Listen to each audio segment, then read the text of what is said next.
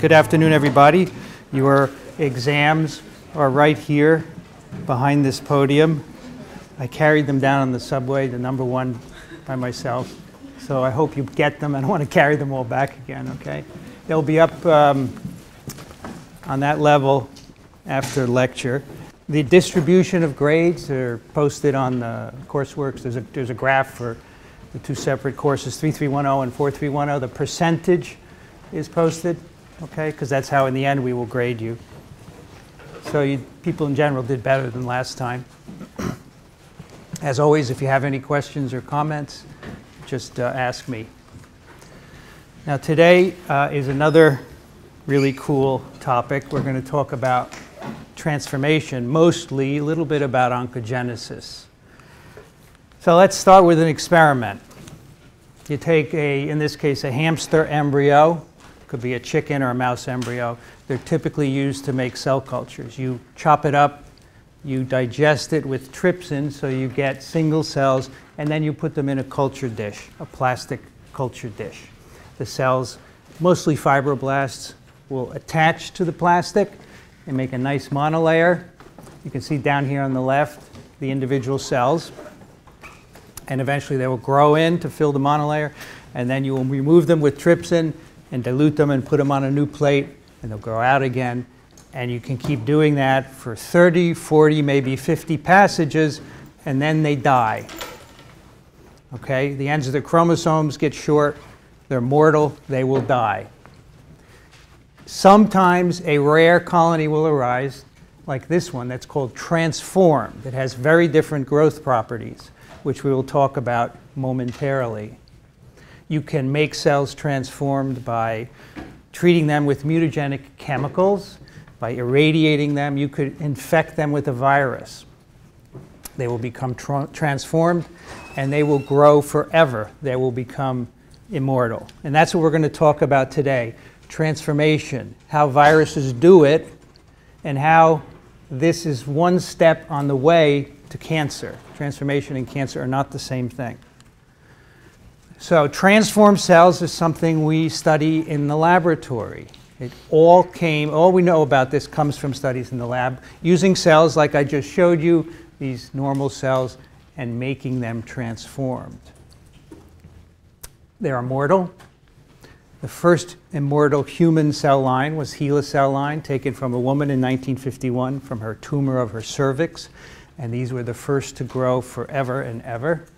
They have very interesting and different properties, these transformed cells. Okay? And these are really important because we're going to try and explain today how these arise. They don't need a surface to attach. So most cells, if you suspend them in agar on a plate, they will not grow in the agar. They like to have something to attach to.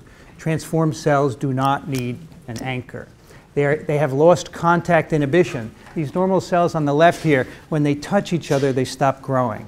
The transformed cells keep growing. They pile up on one another. They make foci. That's one of the properties of transformation. Colony formation in semi-solid media, I've already told you about that. They will grow in agar. They have decreased requirements for growth factors. So typically you put serum on cells to provide growth factors, and these have fewer requirements than non-transformed cells. And as I said, you can make these with a virus infection. And today I want to tell you how that works at a molecular level. Now, that's transformation. The next step is oncogenesis, which is the development of cancer, of course, which is a tumor, a malignant tumor, a growth that doesn't stay put, goes into other tissues, and eventually will kill you. It replaces normal cells. Cancer is a genetic disease. It's caused by mutations in our genome. And these mutations, and usually you need about 7 to 11 mutations to make a cell turn into a cancer. These affect cell communication, growth, and proliferation. And these mutations, of course, can be inherited.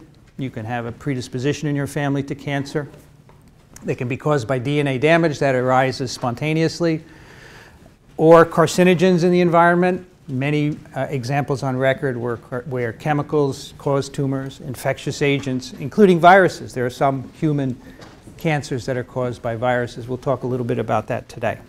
But I want you to understand that transformation is not the same as oncogenesis. They are two distinct things.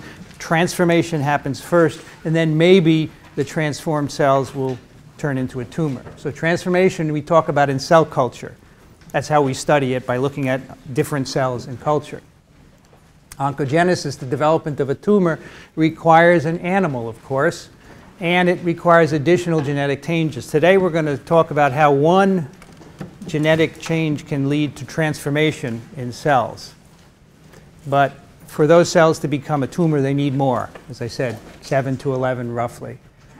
But we study virus-transformed cells to provide insight into the events that give you transformation, which then has oncogenic potential. Okay? We didn't understand any of this before we started studying virus-induced transformation. And what you're going to see today is an incredible story of how we have worked out the entire mitogenic control system of the cell, all because of viruses that mess with it. It's really incredible. So even though viruses cause cancer, they don't do the whole thing. They put the cells on the road to cancer. All right? They transform the cells, and then when cells, one of the properties of transformed cells is that they keep dividing. They never stop. And when that happens, you accumulate mutations, and eventually you hit the 7 to 11 mutations in the right cell, in the right gene, and you become a cancer. All right, so these are some viruses that cause cancer in various animals and humans. There are RNA viruses. Hepatitis C virus causes liver cancer. A lot of hep C infections globally, lots of liver cancer. Retroviruses cause a variety of cancers. We talked about HIV being associated with cancers. HTLVs are also associated with cancers. And then there are DNA viruses, adenoviruses, hepadnaviruses, hepatitis B viruses, again, another big cause of liver cancer. There's something like 350 million people chronically infected with Hep B globally, and many of those will go on to develop liver cancer. Herpes viruses, papillomas, of course. Human papillomavirus is associated with cervical carcinoma. Polyomaviruses like SV40 and some pox viruses. So we're not going to talk about most of these today. We're going to talk about retroviruses and some of the little and medium-sized DNA viruses to develop a story to show how viruses transform cells. Now in people, about 20% of our cancers, human cancers, are attributable to virus infections. And these are the human cancer-causing viruses. You should recognize pretty much all of them: Epstein-Barr virus, hepatitis B virus, hepatitis C virus, HTLV1 and HIV1, the two retroviruses we talked a little bit about last time, human papillomaviruses, human herpes virus 8, and Merkel cell polyomavirus. This is the most recent human tumor virus identified. These are major causes of liver, Hep B and C, many millions of people having liver cancer caused by those viruses. We're not going to talk about them today. Their etiology, the way they cause cancer, is very different, so that's a different lecture. But in cervical cancers as well, the human papillomaviruses. And now we have a vaccine against this, so this shouldn't happen anymore. But of course, not everyone receives the vaccine. One thing, if you only remember one thing today, I hope you do remember more, but one thing: malignancy is not needed for any virus to replicate. It is an accident. It's a side effect. And we're going to explore today how it's an accident. Okay? No virus needs to cause a tumor to replicate. In fact, no virus needs to transform cells either. That's an accident too. Viruses have other things to do, but not transform and cause cancer. All right, so depending when you downloaded the PDF, this slide might or might not be present. I'm sorry, I accidentally deleted it last night, but it's an important one.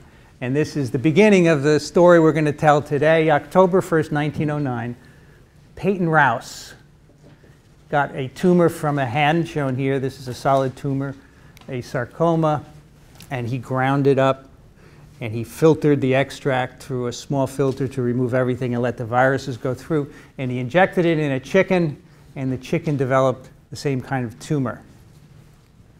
First time a solid tumor was shown to be caused by a virus infection. So Rous worked at the Rockefeller Medical Institute at the time, and that's where he did this work. It took 50 years for the world to accept this, that a virus could cause tumors. Part of it was that no one cared about chicken tumors. and there were other reasons, mostly because people didn't understand how it worked. But he eventually got the Nobel Prize in 1966. This is the longest incubation period ever for a Nobel Prize. The discovery made in 1909, and over 50 years later, he gets the Nobel Prize. So he isolated a virus called Rous sarcoma virus. He named it after himself and after the disease that it causes. And there are 2 more Nobel Prizes that we're going to talk about today that stemmed from work on this virus. So that's pretty good. 3 Nobel Prizes in all. All right. Now, there is a wonderful book if you want to read an amazing story of our understanding of cancer. This is The Emperor of All Maladies by Siddhartha Mukherjee. Dr. Mukherjee is an oncologist working at the medical center at Columbia University. He won a Pulitzer Prize for this book, which he wrote while he was a resident. Okay? It is an amazing book, just beautifully written, and it goes through the whole story. Anybody read it? You like it? Yeah, I like it a lot. It's great. So you guys, if you need a distraction, you know, it's nice out, take this book and go outside. You will not regret it. It is beautiful. So I'm going to give you some quotes from this because I love it. I mean, I used to teach this lecture without Siddhartha, and now he's put me to shame, so I'm going to just quote from him.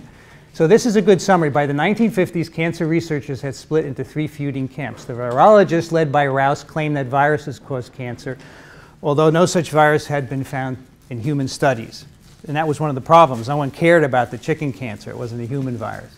The epidemiologists argued that exogenous chemicals caused cancer, although they could not offer a mechanistic explanation. He tells the great story of chimney sweeps in England who were young boys, so they could fit in the chimney, and they would wear shorts.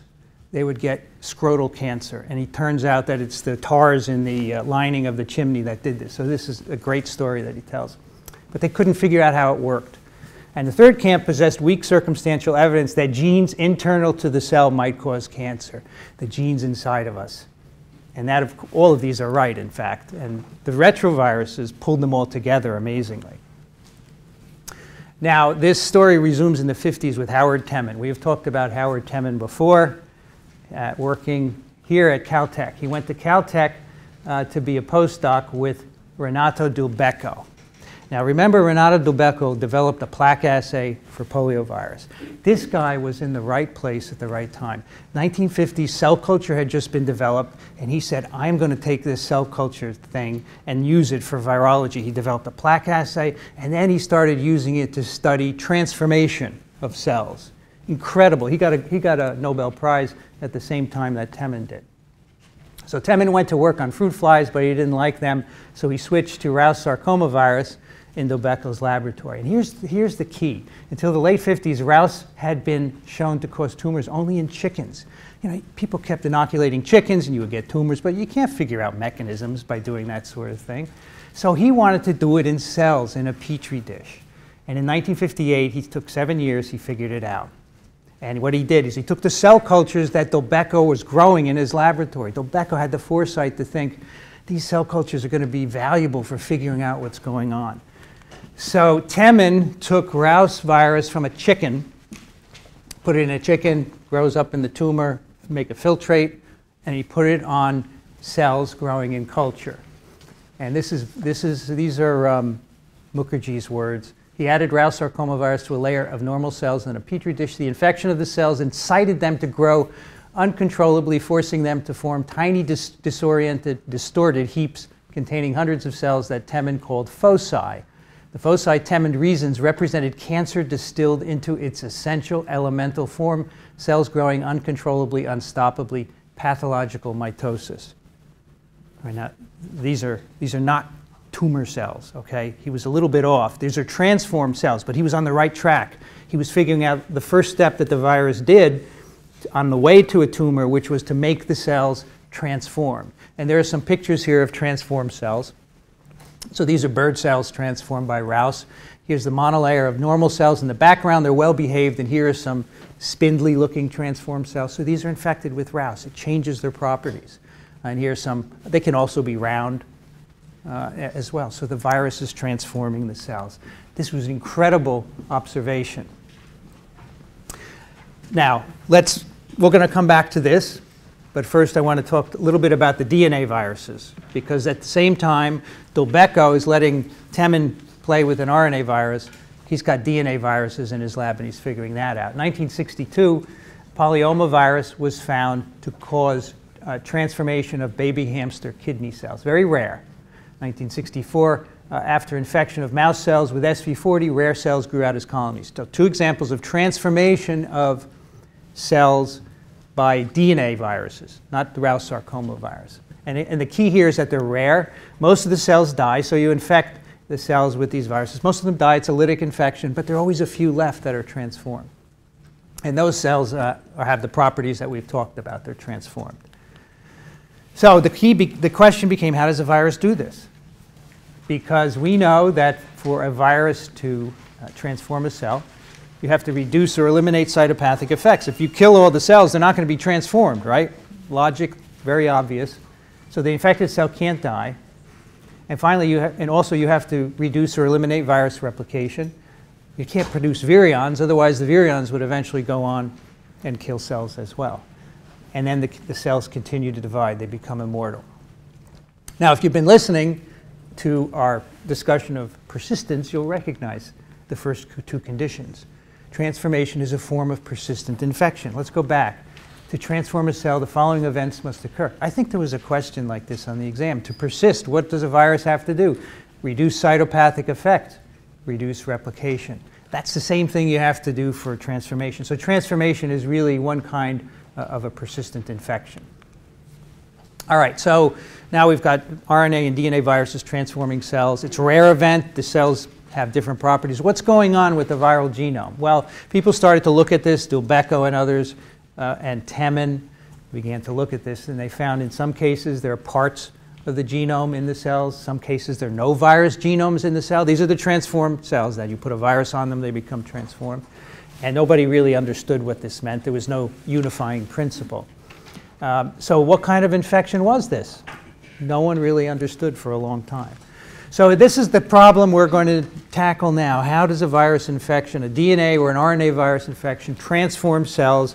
In some cases, the genome isn't even there, or pieces of it are there. It's rare. What is going on here?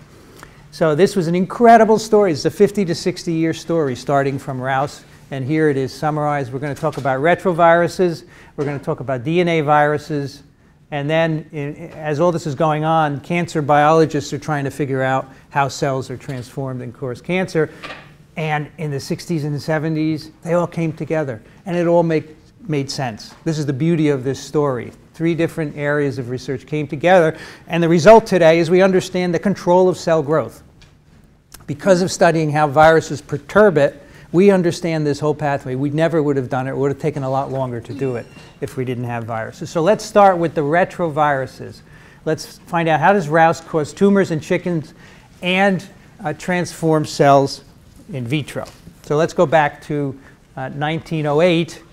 In fact, it was earlier than Rous that these 2 investigators, Ellerman and Bang, had found that there is a virus that causes leukemia in chickens, and that's avian leukosis virus, ALV. But this was a leukemia, and people didn't realize that it was a cancer, and people were really interested in solid tumors like sarcoma, so they didn't get much attention. ALV, which they found causes a leukemia, is a simple retrovirus. And simple meaning, other than HIV with all those extra genes, this is a simple retrovirus with a relatively simple capsid and not too many genes. Most chickens in the world that you eat or use for egg laying are infected with this virus within a few months of hatching. And in birds over 14 weeks old, leukemia, which we also call leukosis, occurs sporadically in these infected birds. Now, when you eat a chicken, that chicken is harvested before 14 weeks, so probably doesn't have much, if any, of this virus in it.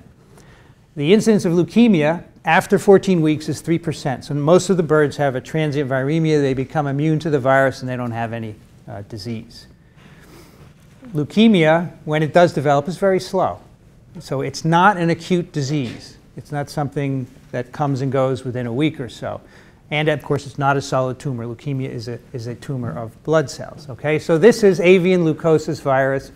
It's present in most chicken flocks. If you Google it, you will find diagnostic kits, so if you raise chickens, you can make sure they don't have ALV in them. It's everywhere today, and it causes a leukemia in older birds. Now, as the birds get older, which birds don't tend to do unless they lay eggs, otherwise you kill them at a very young age, but when they do get older, they start to develop other tumors, connective tissue tumors or sarcomas, solid tumors, and you can isolate virus from these tumors. That's what Rous did. That was one of Rous's solid tumors. So that was a bird that had had leukemia early on and then developed a solid tumor.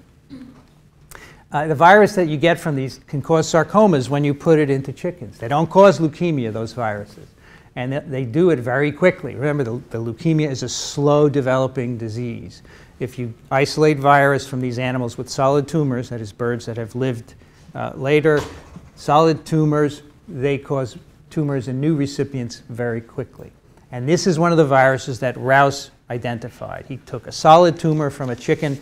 It's actually a chicken from somewhere around here, New Jersey or Long Island, I don't remember. The farmer brought it to him.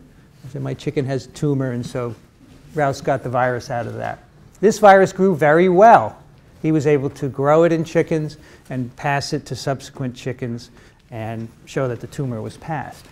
Now, Rous himself and many other investigators repeated this experiment with all sorts of tumors from various chicken strains. And and they all isolated viruses afterwards, but most of them were defective. They can only replicate if you have the original virus present. So they needed a helper virus. This will become clear in a moment. So Rous was actually very lucky because his virus was not defective and he was able to grow it. Can you imagine if he had made an extract of his tumor and then he put it in cells and tried to grow it? It wouldn't grow because there's no helper virus present. So what is Rous and what's the relationship to avian leukosis virus? Remember, ALV is the virus in all chickens. It causes leukemia in 3% of them. The 97% that live on, eventually some of those develop solid tumors, and from them you get Rous sarcoma virus. So what's the relationship of the two viruses? The key finding was that the viral genomes from solid tumors are recombinants. Rous sarcoma virus is a recombinant where a piece of cellular DNA is incorporated into the viral genome. And this piece of DNA, in the Rous genome in particular, is not any random piece of DNA, but is a very specific gene. And this was called an oncogene because that gene, that cellular gene, incorporated into the virus, gave that virus the ability to cause tumors. So it's called an oncogene. And this story, this was all figured out by these two guys, Mike Bishop and Harold Varmus, and they got the Nobel Prize in 1989. So they figured out that Rous sarcoma virus had picked up a specific cellular gene. They called it the SARC gene because it caused the sarcoma, SRC. And they showed that this is a cellular gene that is giving the virus this property. So that was Nobel Prize number 2. In 1989, and before that, of course, Temin had won his Nobel Prize for discovering reverse transcriptase in Rous.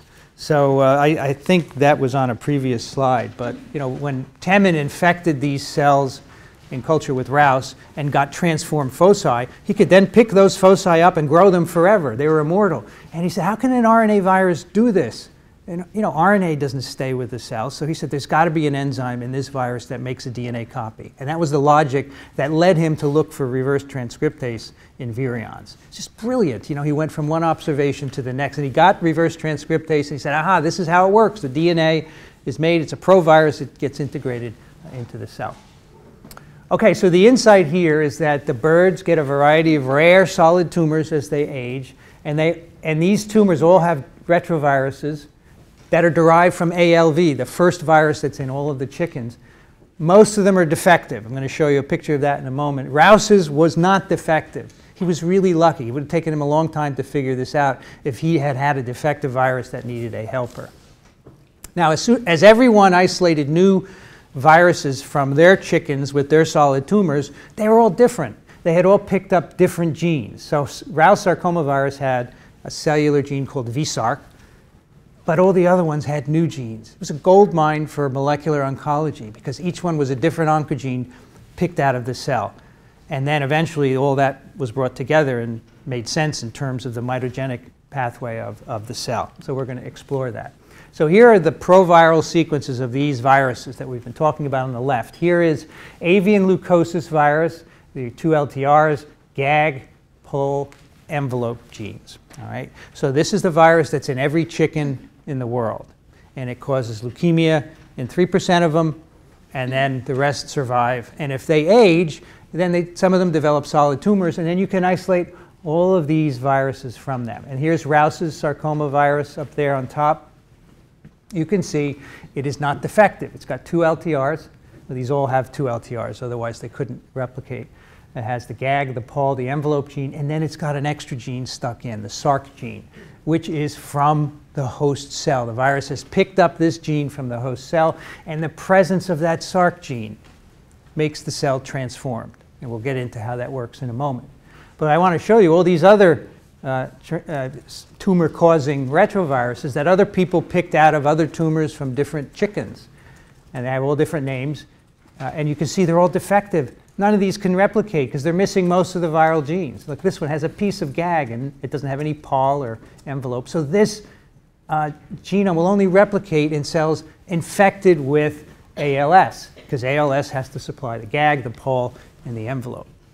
Same with all these other viruses. They're defective to different stages, but they each have different genes. You can see FIPS, MIB, ETS, MIC, YES, JUN, etc. And these are all names of cellular genes. We all have these genes in us. They're picked up by a retrovirus, and they end up transforming cells. Now, this doesn't happen just in birds. Here are mammalian transducing retroviruses. Many people started studying a retrovirus of mouse called murine leukemia virus. And this is also a simple retrovirus. And when you infect mice, it will cause tumors in a certain number of them. And if you isolate virus from those tumors, again, they are defective. You can see Abelson, Maloney, RAF, FES, FIMS, and each of them has a different oncogene picked up from the mouse genome. It's the same thing as with the avian transducing retroviruses. So this is what I mean that they're defective. Rous was really lucky. Look, among all the people who have isolated these viruses that cause solid tumors, Rous had the one that was not defective. Okay, we're okay with that so far? This is a lecture where you have to get it at each step, otherwise you're going to get lost. Of course, you can always go back and listen again, of course. All right, so here's a little explanation of a defective versus non-defective. So here's a non-defective retrovirus, avian leukosis virus.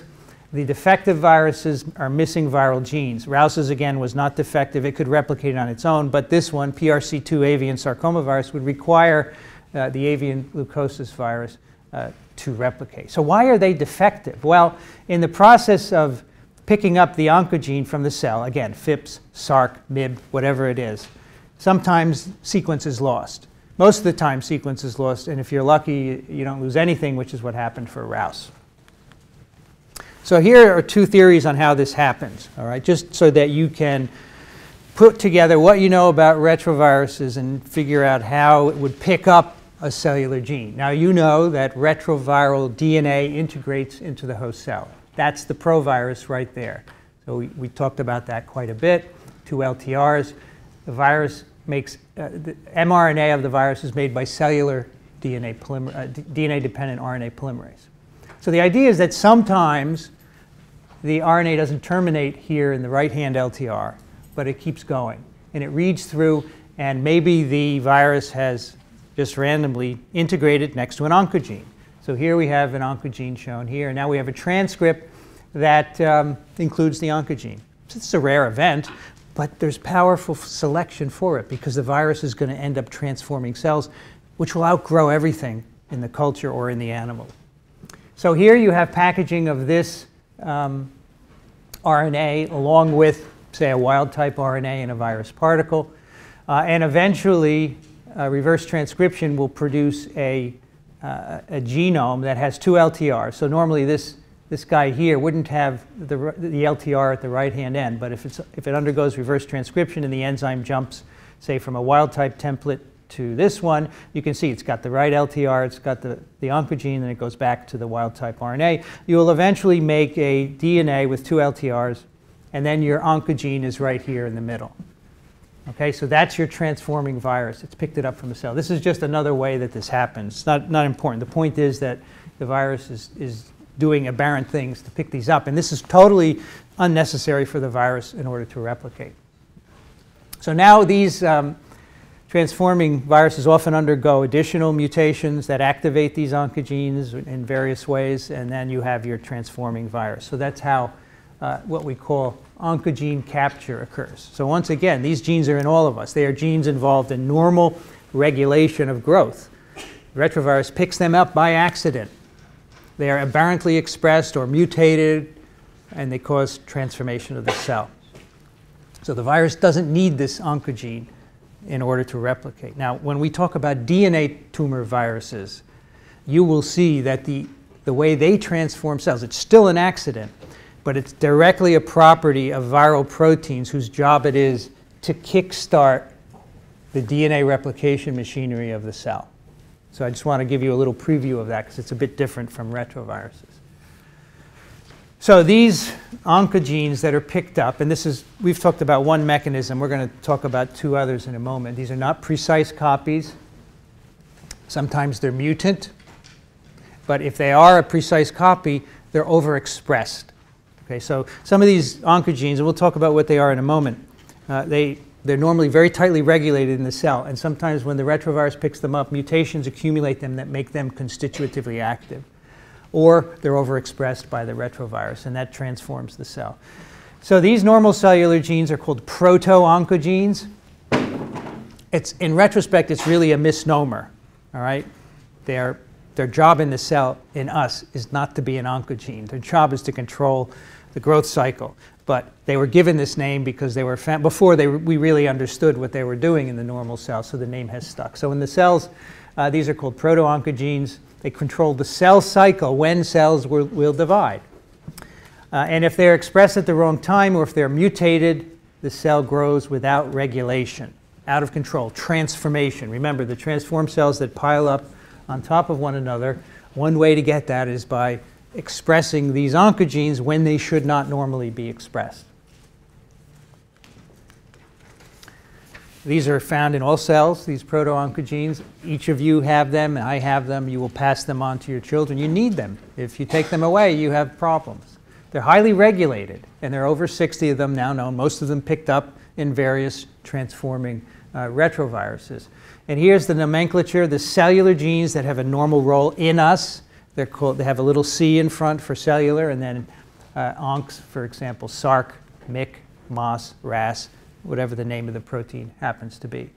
And then when these are picked up, when these cellular genes are picked up by retroviruses, by transforming retroviruses, isolated from tumors, they have altered copies or overexpressed copies. We call them V-oncs, V-Sarc, V-MYC, V-MOS, V-RAS. Okay, so the genes, they may be identical.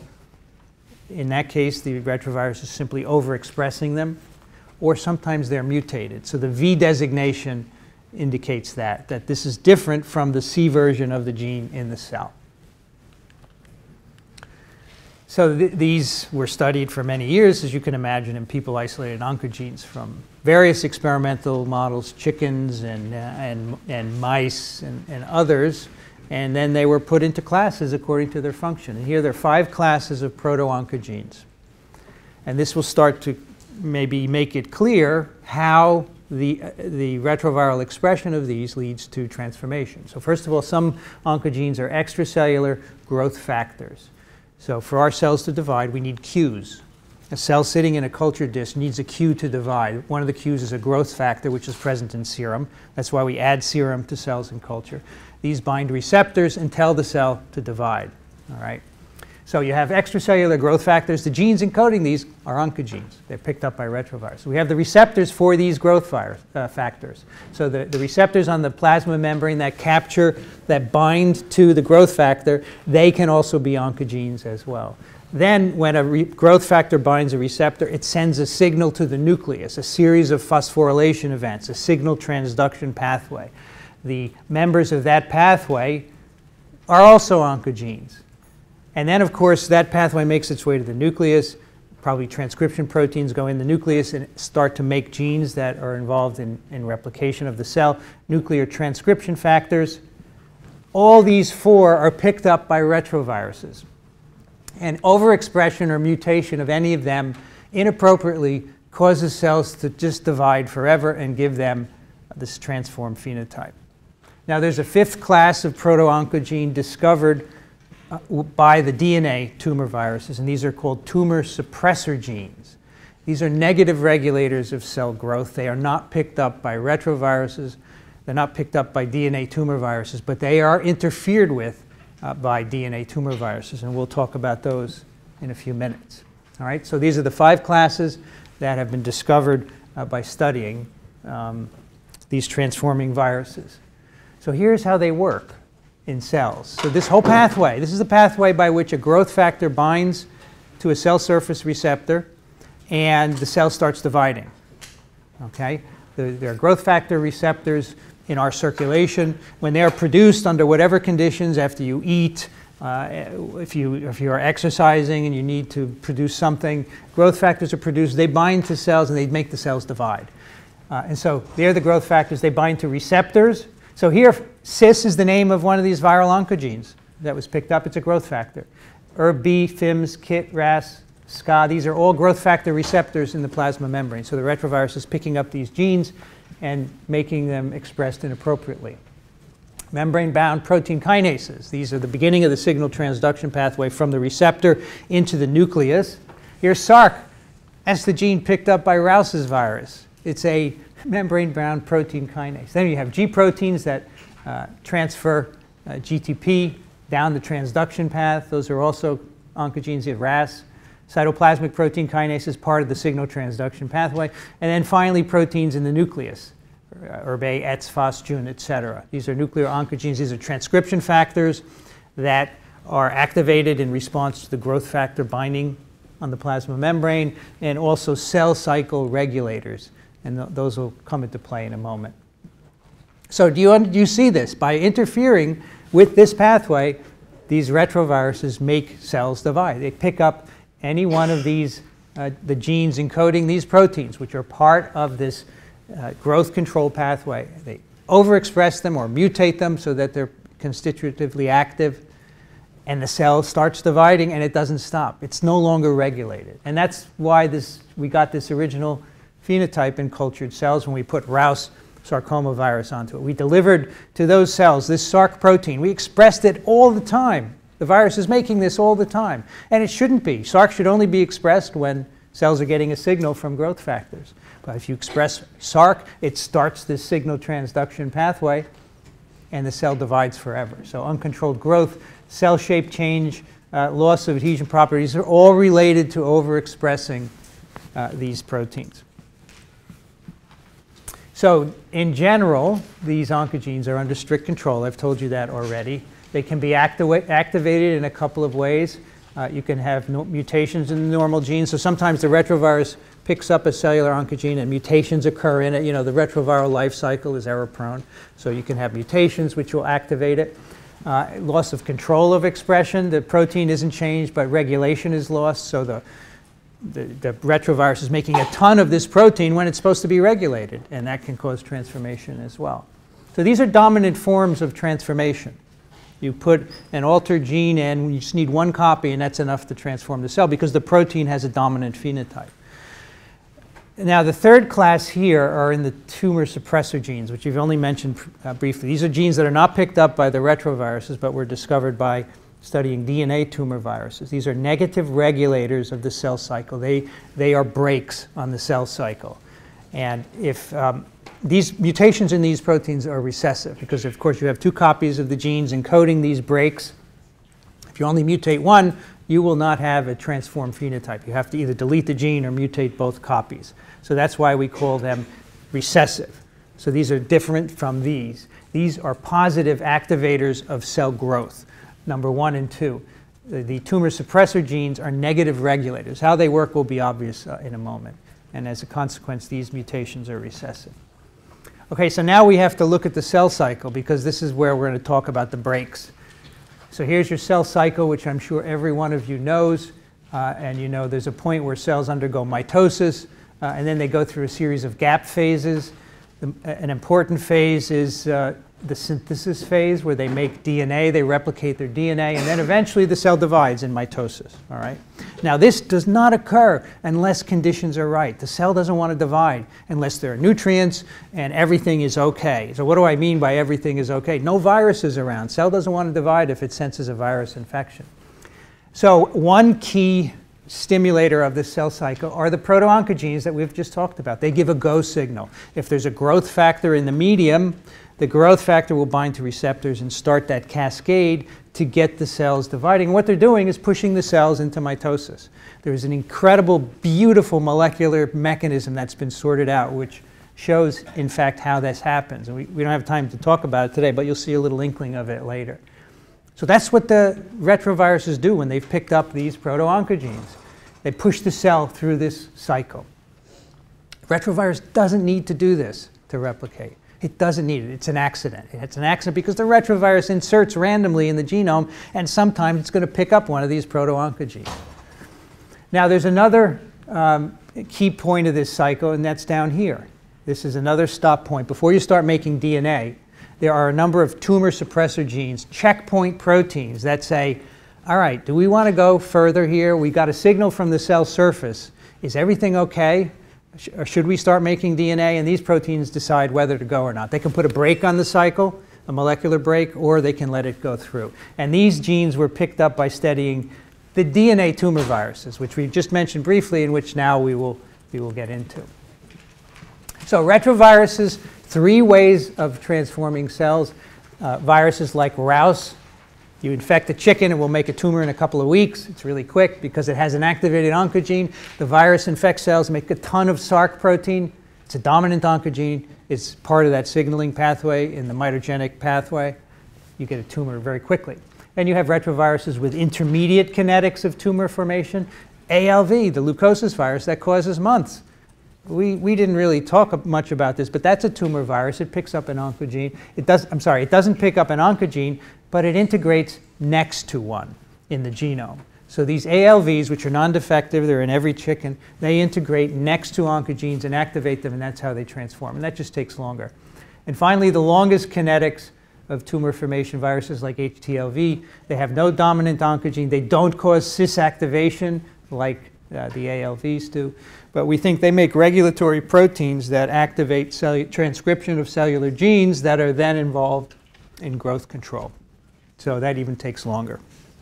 All right, so three classes of transformation. So we have three kinds of transforming retroviruses. We have transducing. They pick up an oncogene from the cell. Rous sarcoma is a transducing retrovirus.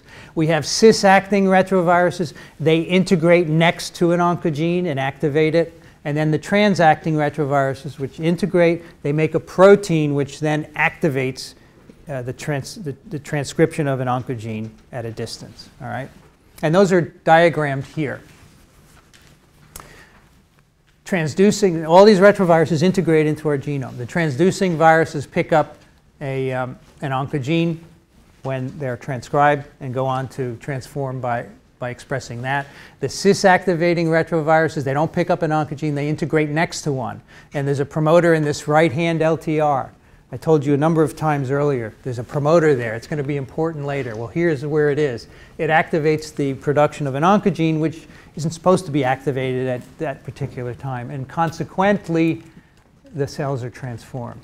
And finally, the transactivating viruses, they don't pick up an oncogene, they don't integrate next to one. They make a protein, which is part of the viral replication cycle. It's a transactivator. It's needed to activate the promoter in the left-hand LTR, and this can activate cellular genes like cytokines that make cells divide. And we think that's how they cause tumors.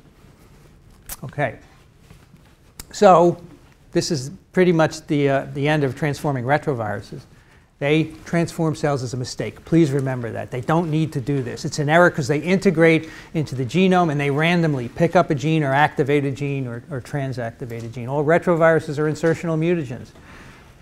They have to insert in order to replicate, right? The provirus DNA has to be in your genome. But it doesn't have to be next to an oncogene and it doesn't have to pick it up. That confers no advantage on the virus. All right, let's talk about the DNA viruses now and what this has told us. First DNA tumor viruses were papillomaviruses that cause warts in rabbits. So a papilloma is a wart. If you have ever heard of a jackalope, anybody heard of a jackalope? This is a mythical creature that's a hybrid between a jackrabbit and an antelope. It's nothing more than rabbits with huge papillomas on them. So here's one here and here. So people have seen these and they go, oh my God, it's a new animal, it's a hybrid. But it's not really, it's just, these are warts. And Richard Shope in 1933 isolated a virus from them, papillomavirus, and the human versions are the viruses that we talk about and infect us today. These, by the way, are fine. They fall off. The rabbit's okay. They just look unhappy. This guy looks very angry, doesn't he? More DNA tumor viruses. Ludwig Gross discovered polyomaviruses in 1953. We talked about SV40. This is a polyomavirus. They cause tumors under certain conditions. And the key here is that the tumor formation is quite rare. These are the natural host for these are mice, but they don't cause tumors in mice. They cause tumors in other animals that you use in the laboratory, hamsters, rats, rabbits. So in mice, the viruses are lytic. They don't cause tumors. But in other animals, there's some issue, so they can cause a tumor. And we'll get to that in a moment. Other DNA tumor viruses, SV40, which we've talked about a lot. This turned out to be a big model for studying DNA replication. It was discovered as a contaminant of polio vaccines in 1952. The polio vaccines are, to this day, grown in monkey kidney cells. And in these days, they used to go out and capture monkeys and take out their kidneys and make cell cultures, and they had SV40 in them. And a lot of Americans got SV40, and it didn't seem to do anything, but there are people who feel that it caused tumors, but I don't think they're correct. The natural host of this virus is the monkey. It doesn't cause tumors in the monkey. It's a lytic virus, but if you infect other kinds of cells in culture, it will transform them, and in certain animals, it will cause tumors as well. So this is an important way to look at it. We have SV40 and mouse polyomaviruses, and depending on the species, you have different outcomes. So SV40 in the monkey, that's the natural host. It's a permissive infection. Virus replicates really well, quickly, kills the cells, end of story. In mice, mouse polyomavirus, it's not permissive in monkey cells, so nothing happens at all. In the mouse, SV40 is non-permissive, it's the wrong host, but mouse polyomavirus, of course, is permissive because that's the right host. And then we have 4 combinations of semi-permissivity here, and these are the key ones. If you put SV40 into hamsters or rats, or if you put mouse polyoma into hamsters or rats, you get a semi-permissive conditions. You get a little bit of replication, and this is where you get transformation in tumors. And this is the key here that we'll come back to. So semi-permissive, only the early proteins are made, you get no virions, and tumors only occur in these species. So if you put SV40 into hamsters or rats, or if you put mouse polyoma into hamsters or rats, that's the only time when you get tumors. Okay, so this is important to remember. Only early proteins are made, no virions. That's semi-permissive. So how does this work in the lab? You take a dish of cells from the wrong species, you infect it with SV40. If you infect 100,000 cells, you may get one transformed focus. That is one focus of cells that starts to grow out uncontrollably. So it's not normal part of the replication cycle. Okay? It doesn't happen in the normal host. Why is it rare? And what does this have to do for tumors? These are questions that we will answer. But before we do, we're going to add one more virus to this mix, and that's adenovirus, these DNA viruses with pretty big double-stranded genomes. These viruses don't cause tumors in people, but some of them cause tumors in hamsters, and some of them cause other serotypes as well.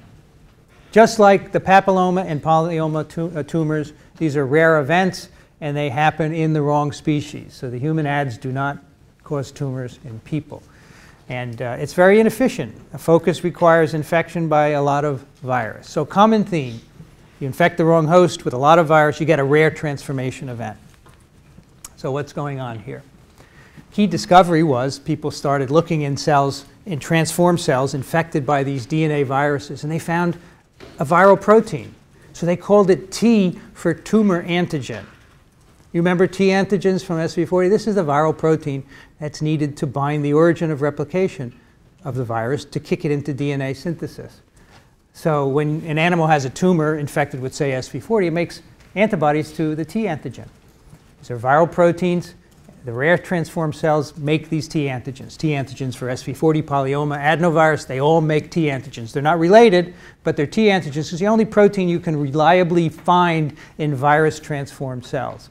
Most of the viral DNA is missing from these cells, but all that remains is DNA encoding the T antigen. Of course, you need the viral DNA to be present. So this is really different from retroviral transformation, right? You've got most of the genome gone, and then you've just got a DNA fragment left that is encoding this T antigen. So what's going on? These T antigens are large and small t for SV40, large, middle, and small t for polyoma. Again, these are essential viral proteins, but they're the ones that are found in transformed cells and in tumors. There's no homology here. In the papilloma viruses, there are T antigens encoded by E5, E6, and E7 genes, and the adenovirus T antigens are called E1A and E1B. And again, they have no homology amongst each other, but somehow they are important for transformation and tumor formation because they're the ones you find in the transformed cells. So how do these work? T antigens are normal viral proteins that the virus requires. Remember, T antigen is needed to bind to the origin of replication of SV40 to melt it out so the polymerase can eventually get in. This is an essential viral protein. It's required for viral DNA synthesis.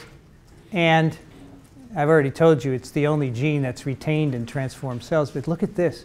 T antigen alone can transform cultured cells. So once people found that SV40 T antigen is in all tumors caused by the virus, they then said, what happens if we just express T antigen alone? And lo and behold, it will transform cells and put them on the way to becoming a tumor.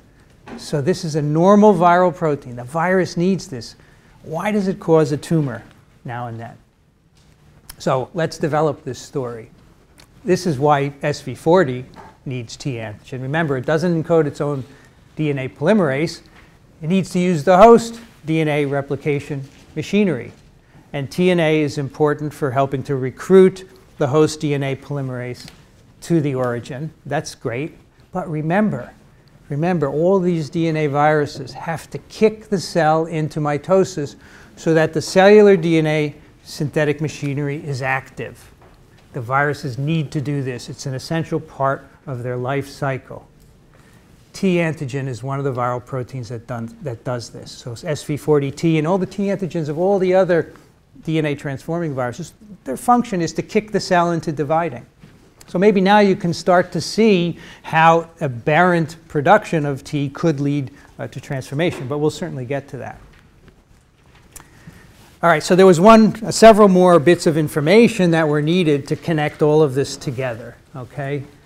T antigen and transformation in the cell cycle. And a key observation was that when you infect cells with SV40 and they make T antigen, that protein binds a cellular protein called P53. Hugely important protein in the cell. This is one of the proteins that is a tumor suppressor gene that operates at that lower part of the cell cycle. So that's T antigen of SV40. The adenovirus T antigens they interact with a series of genes called the E2F factors. So early gene expression requires these E2F proteins. These are transcription factors that the virus requires. E2Fs are bound to another checkpoint protein called the RB protein. So these were early disparate observations. SV40T binds P53. E2F, which is required for adenovirus early gene expression, binds RB. These were all subsequently found to be critical players in the cell cycle control without SV40 or adenovirus being around. And that's because they operate down here at the restriction point. So again, here's your cell cycle. We've expanded mitosis so you can see the cells actually dividing there. But again, you have a mitotic stage, you have a resting point, there's a restriction point down here, and then the decision is made whether to proceed into the synthesis of DNA so that you can divide again. So cells are stimulated to divide up here, and then they have to pass this restriction point down at the bottom. And that restriction point is controlled by these two proteins, P53 and RB.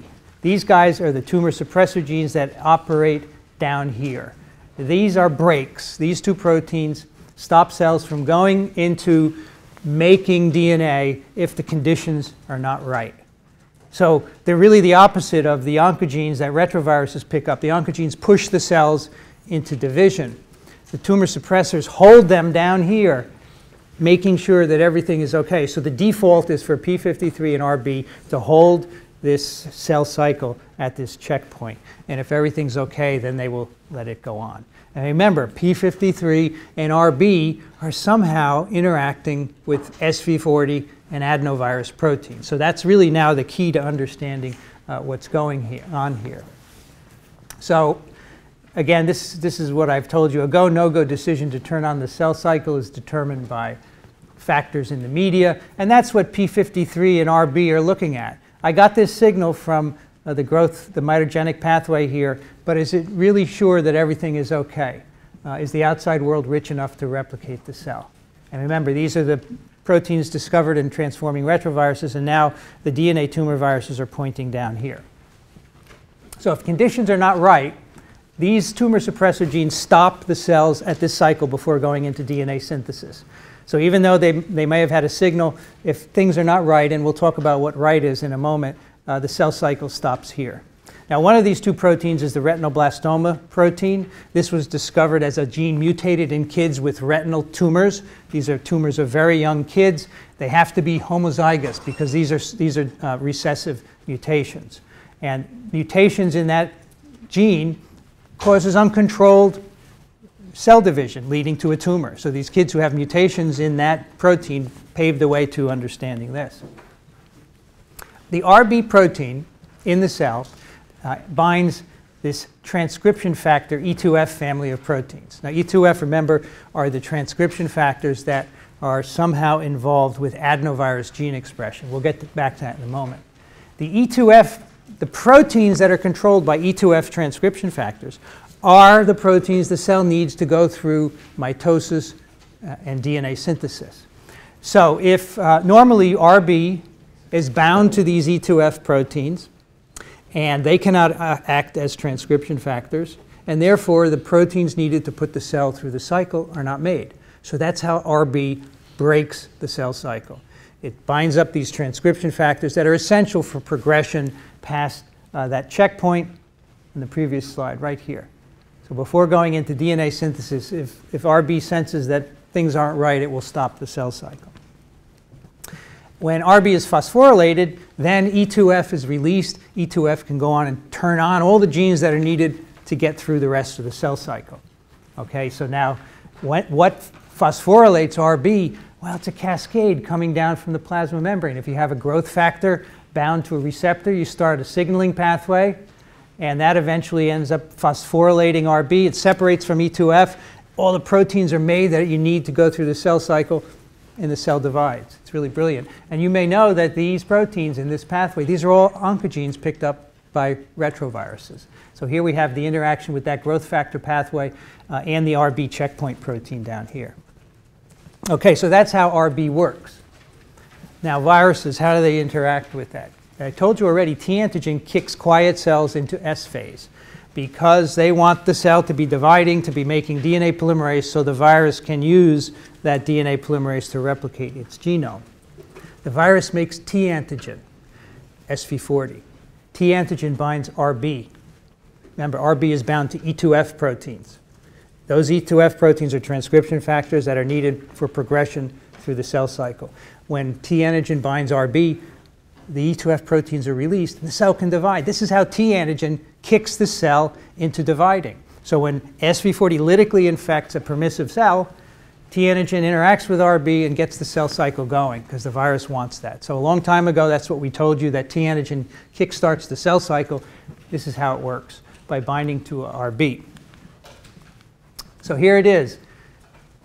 Large T antigen of SV40 is binding to RB, to RB right up here. RB is normally bound to E2F.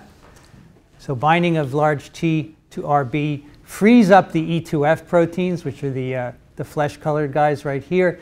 Those are transcription factors that can then go on to make the proteins you need for DNA synthesis and mitosis.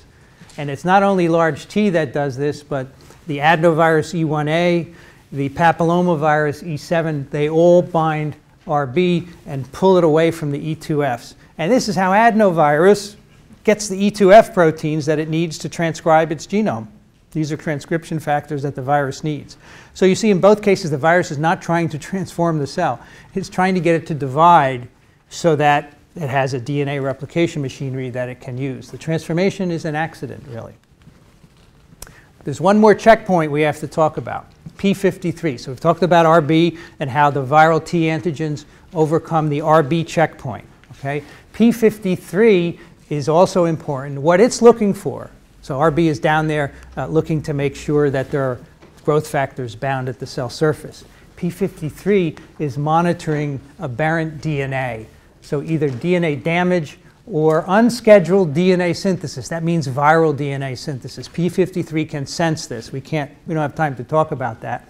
But if P53 finds that there is damaged DNA in the cell or viral DNA, puts a brake on the cell cycle. We don't want to multiply when there's this bad DNA around. So the virus needs to get around this as well. So as I said, P53 recognizes DNA damage. It recognizes viral DNA intermediates as abnormal. If RB has been bound by T antigens, E2F is released. P53 will sense this. It will bind E2F and it will induce apoptosis in cells. It says, there's something wrong here. We're going to kill this cell and stop it right here. So the cells divide, and that's a great way to prevent virus infection. And this is one of the intrinsic defenses against DNA virus infection, that P53 senses that there's an infection going on and it puts a brake on the cell cycle and it induces apoptosis. But obviously, viruses have to get around that. The T antigens counter the RB. The T antigens also inactivate P53. The SV40T, the adenovirus E1A and E1B, the papillomavirus E5, E6, and E7, they all do something to P53 so that it's not functional. They either degrade it or sequester it or do a variety of other things, amazing different mechanisms. So we've gotten rid of RB, and now we get rid of P53. So the virus kicks the cell through the cell cycle. There are no more obstacles for it to do this. All right, so we're almost done here. So let's figure out two more things. Why were all the viral genes except T antigen deleted or turned off in all these virus-transformed cells? And why is transformation so inefficient? So remember, two low probability events are required for transformation. You can't express the lethal late genes. The late genes are what makes virions, and that will eventually kill the cell. And if your cell is going to be transformed, you cannot do that. The way you can do that is to delete late genes, or you infect a semi-permissive cell where you don't get late gene expression. That's why you get tumors of a monkey virus in hamster cells, because you don't get late gene expression. And then at a certain frequency, you can get expression of only the T antigen and transformation. You also need to constitutively express T antigen. This is absolutely required for transformation. If you have a transformed cell that expresses T antigen and you shut off T, the cell will revert to a non-transformed phenotype. You absolutely need that. So that's why the viral DNA encoding T antigen has to be integrated so it can make T antigen. So this is a rare event. This depends on the T antigen DNA breaking away from the rest of the genome and integrating into the cell. So a non-permissive cell where you're not getting late protein-mediated lysis and stable expression of the T antigen. And remember, the T antigen interferes with P53 and RB to keep the cell going through the cycle. So I want you to understand that this is also a mistake. Normally, these viruses in permissive cells, they are making T antigens to expressly push the cell through its cell cycle so that the DNA replication machinery is activated, and then they can use the DNA polymerase for their own genomes. They do not want to transform cells. Remember, in a permissive cell, the cell is going to die, so it's never going to be transformed. But under the wrong conditions, when you infect the wrong host or it's a non-permissive infection, you get random, rare transformants because you have integration of the T antigen DNA into the cell that gets expressed, and that makes the cell divide and divide forever. And that's another recipe for transformation, not needed for normal replication. So both for retroviruses and these DNA tumor viruses, you don't need to transform cells. So we say transformation is an epiphenomenon of a unique lifestyle. The tumor viruses have to interfere with the cell cycle, as we have said. They have to start the cell synthetic machinery, and that's done, as we've said, by T antigens interfering with the normal function of P53 and RB. So you get the cells going, you block apoptosis, the cells divide, they keep dividing, they are transformed cells. They're on their way to being cancer cells. Now remember, they're not cancer cells yet. They have to accumulate more mutations in order to become a cancer cell. And the virus has nothing to do with that anymore. These cells are now dividing very quickly and incessantly, and the virus, as I said, it's not a goal of the virus to do that, so this is really an accident. So this all started with a chicken with a solid tumor in 1909. And all of this understanding of growth control, the mitogenic pathway, the checkpoint proteins in the cell cycle, this all came from studying DNA tumor viruses. These tumor viruses don't cause tumors in people. Today, someone might say, why should we study a chicken tumor? It doesn't cause human disease. But now we understand all of this growth control because we've studied these. So I think this is just a terrific story. I hope you liked it.